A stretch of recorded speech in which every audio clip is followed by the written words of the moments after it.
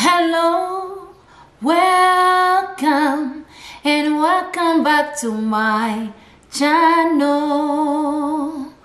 Welcome guys. If this is your first time, you know what to do. Subscribe please and hit the notification bell so you will be notified every time I upload a new video. And welcome back to you if you have been here already. Thank you for your support.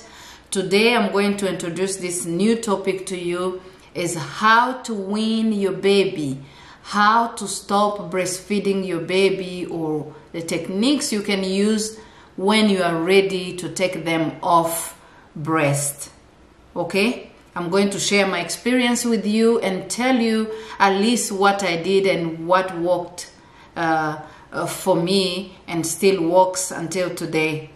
As moms, we have different reasons to stop breastfeeding our kids or to wean them or to feel like we want them to stop. There's many reasons, but I'm going to mention few. The first one is when you are pregnant and you can no longer breastfeed the baby. Second one is when the baby is old enough. They are 2 or they are 3, they are ready to go to kindergarten. When they are 5, they are starting to put their hands in your brows, they are bringing a chair, they are telling you that that's just too much, you can stop. Third reason is when your baby can't eat, they are obsessed with the breast milk and they can't eat and they are old enough to eat, to be introduced to solid food, you can stop. The fourth reason is when you don't have enough supply for your baby. That's a reason for you to stop and introduce them to formula. And the fifth reason is when you the parent feel like you are done with it. Some parents are done at 6 months and they feel like they can't do it anymore, they are drained. Some at a year, some like me 10 months, I'm done. Some breastfeed them for 2 years until the mom feels like they want to take them off. Okay. Second thing you need to do is to introduce a baby bottle to your baby. You see, like we talked, there are two kind of moms here. You have a baby and you want to stop breastfeeding them and they're not 1 year yet to start drinking regular milk. So you make sure you introduce them to a baby bottle. It was very hard for me from 10 months to 12 months, or those window of 4 months for my kids. It was very hard to introduce them to a baby bottle so they can drink the formula, and that was a big job for me. I tried my best until they went on a bottle and they started drinking milk, because that's what you want. If they get used to a bottle, then they are not breastfeeding. You go 1 day or 2 days, 3 days, then you are done. They are not coming back on your breast. So introduce a baby bottle to them. Make sure they are latching properly. Make sure you are giving them a good amount of milk so they won't feel hungry. And another baby here is the one that is over 1 year and still breastfeeding. You want to stop that by introducing sippy cups to them. The third thing is to introduce food, solid food to them. There are so many baby snacks. You can start with the fruits, give them soft ones like banana. You can make it soft and give it to them. You can start with my food, fufu. You make sure all the food are soft. The rice, you can cook your rice and you make sure you add extra water so the rice will be soft, and you use your hand or a spoon to make it soft. Mix it with soup, start feeding them. That way your kid is always full. When they are full, they might feel thirsty. You give them a bottle. If they're still under a year, you give them formula. If they're over a year, give them a sippy cup with water. Give them a sippy cup with milk. They can still drink it. Okay? The fourth thing you need to do is to keep them busy. Yes, you heard me. Make sure they are playing, make sure they are running around, take them places, bring them toys, like keep them busy. That way they are not thinking about you. They are not in your chest, they are not there to breastfeed. If possible, disappear or go somewhere. Just make sure they are busy. They are not all the time in your hands, or they are not wanting you to carry them. That way they stay busy, and at night or when it's time to sleep, you make sure you feed them, you give them milk, whether it's breast milk or formula. They eat, they are full and they are tired. I'm telling you, they go straight to bed. And when they sleep, the first day is very hard. You have to be patient. First day, second day is very hard. You make sure, if you have a partner with you, a husband, auntie, people living with you, make sure someone is there. For me, it was my husband. Someone is there to help you. When they wake up, they don't need to be in your chest for you to be rocking them. I feel like they smell you. They can smell the breast milk. They are attached to you. And if you bring them here, even if you are trying to make them sleep, all they can think of is your breast, and they want to breastfeed. So have someone there to stand during the night, at least 1 or 2 nights for sure. You need someone to help you, and if not, you can still do it. For me, when my husband held some of my babies and they kept crying, I put them on my back the way we do it, the African way. They sleep. That way they are not in your chest wanting to breastfeed all the time. Okay, and you rock them back to sleep. They sleep. They might sleep maybe double of the time they are sleeping, and they might still wake up at night and wanting to drink. If you are giving them bottles, be ready with the bottle, warm it and do it and give it to them. They will be okay, and that will work for you. So this, as I mentioned, worked for me, and I hope it will work for you as well. Muraho neza. Uyu munsi ngiye kubasangiza kandi ikindi kiganiro cy'ukuntu wacutsa umwana. Ni gute wacutsa umwana? Niba ushaka gucutsa umwana wawe, ni uruhinja, ni umwana w'umwaka n'imyaka 3 n'itanu, cyangwa nyine umwana uri hagati aho ngaho, urashaka kumukura ku ibere areke konka, ni gute wabigenza? Ikintu cya mbere tuganiraho cyangwa ingingo ya mbere tuvugaho ni ukumenya impamvu. Ni iyihe mpamvu iri gutuma ushaka guhagarika konsa umwana? Hari impamvu nyinshi zatuma umubyeyi cyangwa umumama yumva yahagarika konsa umwana. Reka mvugemo impamvu nk'eshanu gusa. Imwe muri zo ndagenda narabahereza urugero rw'impamvu zanjye zatumye muhagarika konsa abana. Impamvu ya mbere uhagarika konsa abana, ni nayo mpamvu nyamukuru mfite yatumye ngenda mpagarika konsa umwana, nuko utwite. No kuvuga ufite uruhinja cyangwa ufite umwana ukirimo wonka ukaba uratwite. Kandi niba utwite, murabizi wacu baratubwira ngo iyo utwise umwana ararwara diare cyangwa umwana atangira kurwaragurika. Ariko hano ndi muri Amerika kwa muganga ngiye barambwira ati ushobora gukomeza konsa umwana mu gihe ushoboye kurya ibiryo by'abantu batatu. Ni ukuvuga urya ibiryo by'abantu batatu. Ibya biryo wariye bivamo biragutunga wowe nk'umubyeyi, bigatunga umwana ufite mu nda, bikavamo n'amashereka atunga umwana uri konsa. Urumva nakazi. Hari ukuntu nk'umubyeyi ngiye byambayeho, mfite na umwana wa mbere afite amezi 5 nahise ntwita. Urumva umwana w'amezi 5 nkaba ntwite, muribuka irekwe ukuntu igukubita, ukuntu wumva isereri, ukuntu wumva urushe utameze neza. Ni ukuvuga muganga akimara kumbwira ngo ndashobora kurya ibya batatu, niho nashize imbaraga. Nkarya cyane, nkonsa umwana, n'uwo mu nda akaba ameze neza. Amazi uwo nkanywa double, nyine nkaguma ndya kenshi kugira ngo ngire imbaraga, kuko sinashakaga guhagarika umwana ku mezi 5. Nongenda mwonsa amezi ayandi 5, namuhagaritse agejeje amezi 10, kandi ntacyo yabaye, ntiyarwaye inzoka, nta kintu yabaye. Noneho n'uwa kabiri nuko nabona ese nsama akiri mutoya, ndongera ndahagarika. Guhagarika ubwo niyo mpamvu ya mbere navuze, kuba utwite. Iyo ni impamvu imwe yatuma uhagarika konsa umwana wawe.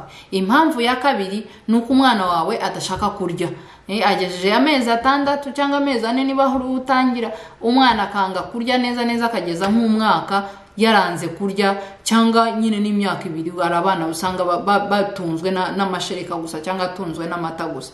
Iyo ni impamvu yindi yatuma umwana umucutsa kugira ngo atangire arye ibiryo bisanzwe. Impamvu ya gatatu nuko ababyeyi bamwe batagira amashereka ahagije.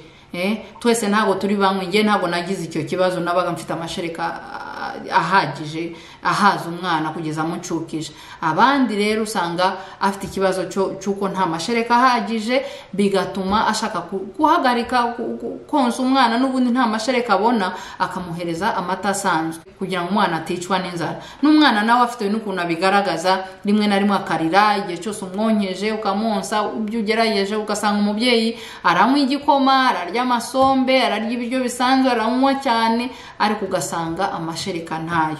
Umwana noneho yakonka ugasanga umwana ararira, umwana yerekana nyine ibimenyetso by'uko adahaga, bigatuma umubyeyi rero umwe yahitamo kumucutsa akamuhereza amata asanzwe.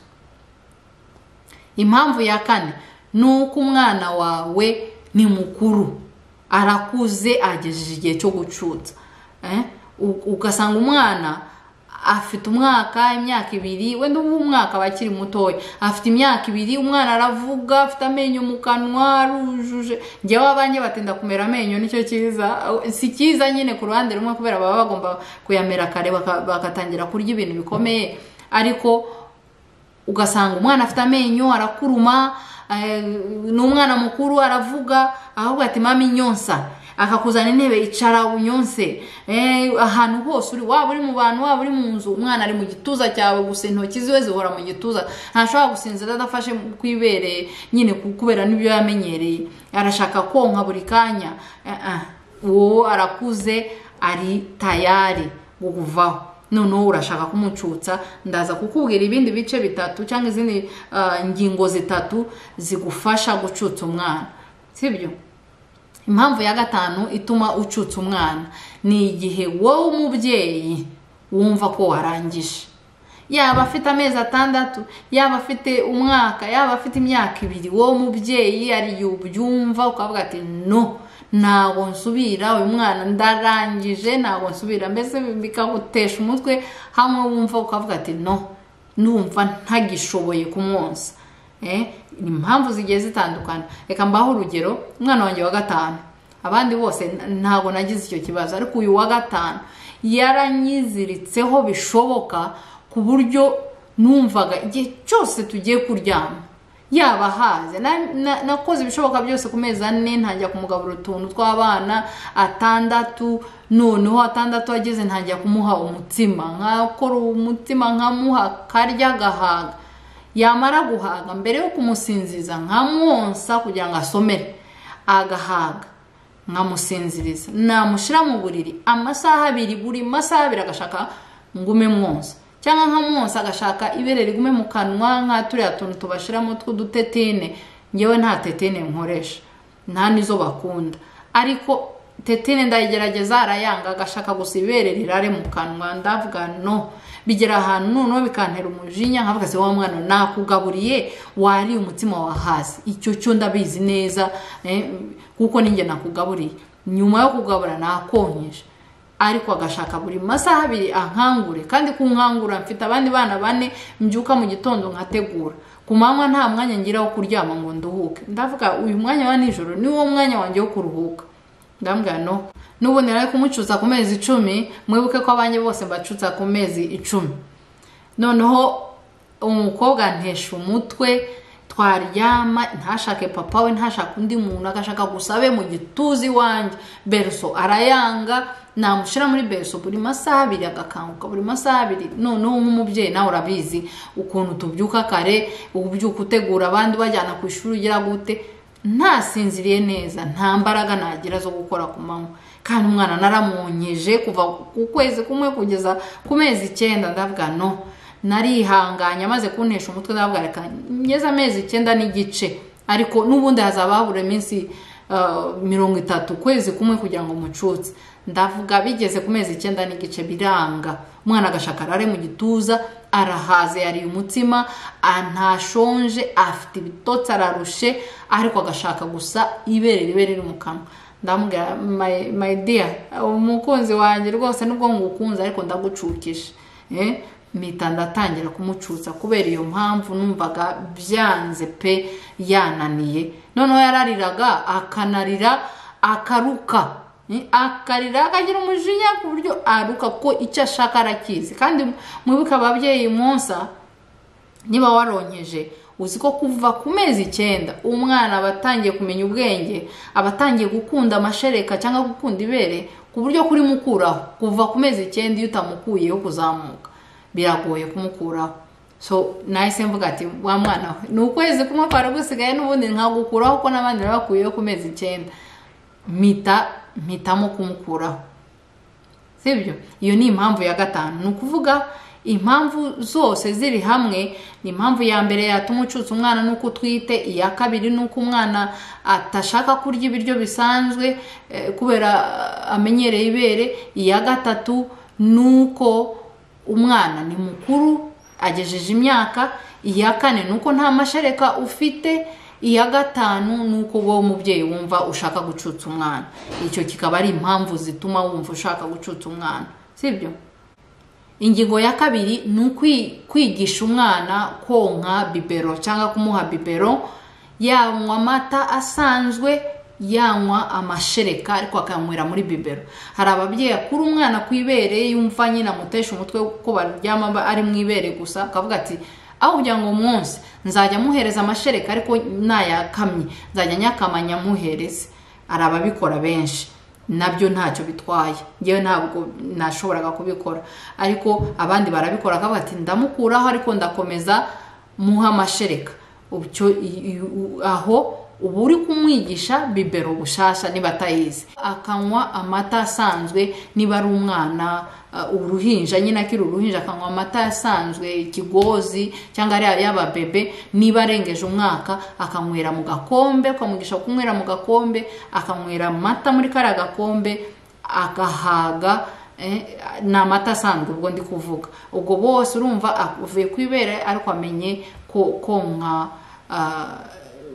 kuri bibero cyangwa akanywera mu gakombe cyangwa muri bibero itoboye ugenda uyitobora uko azamuka utobora kugira ngo agende ava kuri bibero ajye ku gakombe sibyo icya gatatu ni ukumugaburira ni ukwiga kumuzanira ibiryo noneho by'abantu bakuru agatangira kurya utuntu tw'abana tworoshe agatangira kurya imbuto waseye wakoresheje mu mashini cyangwa n'ikiyiko ugaponda nk'umuneke ukamuha avoka n'ibindi bitewe n'ibyo umugaburira ugatangira kumwigisha kurya akarya agahaga umwana niba uri kumucutsa agomba kuba yariye yahaze noneho ukamugaburira n'ibiryo bisanzwe agahaga ubwo ndi kuvuga abana amezi 6 kuzamuka ariko hano ubungubu basigaye bagira n'amezi 4 no muri Afrika iwacu bakoraga amezi 4 agatangira kumuha igikoma utuntu nk'utwo ukamugaburira kugira ngo igihe cyose abahaze adashonje noneho yariye agahaga umwanya wo konka uragabanuka konka bibero ubwo turi kuvuga ko turi kumukuraho bikagabanuka akaba adashonje ingingo ya 4 nuko umwana umuhuza aguma ahuze akina umujyana ahantu hanze akirukanka mu nzu akaba ari gukina yiga agira gute ukamurangaza bishoboka akabahuze ku buryo aza kugeza wa mwanya wo kuryama arushe none iyo yagiye kuryama yarushe ukaba wamugaburiye ukaba wamuhaye n'aya mata muri bibero niba ari umunsi y'umwaka cyangwa ari hejuru y'umwaka ukamuhereza twa dukopo anyweramo twiza tutari bibero abahaze ajya gusinzira arushe noneho biroroha uwo munsi ahubwo asinzira neza noneho bigatuma atakanguka buri kanya kubera yarushe ingingo ya 5 kumuryamisha rero mu ijoro rero murabizi ko ariho haza kugora iyo ugiye kumuryamisha ufite umugabo cyangwa ufite umuntu mubana umukobwa abana babakuru cyangwa abandi baragufasha mu ijoro kuko umwana barakumenyereye iyo akwegereye ndagira ngo arahumurirwa abayumva nyine ari amashereka gusa yakubonye akubonamo amashereka akubonamo restaurant akubonamo ibiryo abashaka kunywa buri kanya noneho mu ijoro iyo ahaze wakoze bya bintu byose wamugaburiye yahaze yanyoye uramuryamisha noneho yakanguka niba ari amasaha 2 umugabo wawe cyangwa undi muntu akagufasha ya minsi gusa yibanze akamufata akamuyegereza akamusinziriza none yamusinzirije ntago barimo arahumurirwa nawe ari giye abashaka wowe gusa ashaka umutamike ibere none bakamugufasha bakamusinziriza bakamusubiza muri berso cyangwa hasi aryama noneho byakwanga ari wowe wenyine nta wundi muntu umugufasha ngewe icyo nakoraga rimwe na rimwe umugabo atamusinzirije ari ngiye namufata ngo musinziriza akawo kurira gusa bikanga ngiye icyo nakoraga nahita nkora nkamushira mu mugongo n'igitenge agasinzira nkongera nkamuryamisha ubwo yo majoro 2 ya mbere ububizi kutazasinzira neza ariko ubuzi ko bigufasha ukamusinziriza none nawe ubwawe ukanabona nako kanya ko kuruhuka sibyo nizere ko ibingibi bibafasha kandi bigufasha gucutsa umwana umenye impamvu zituma ucutsa izarizo zose nta watera ubundi amabuye ushaka gucutsa umwana n'ubu buryo ngewe numva wacutsa umwana murakoze cyane mukore subscribe abatarayikora kandi musangiza abandi video tuzasubira ubutaha bye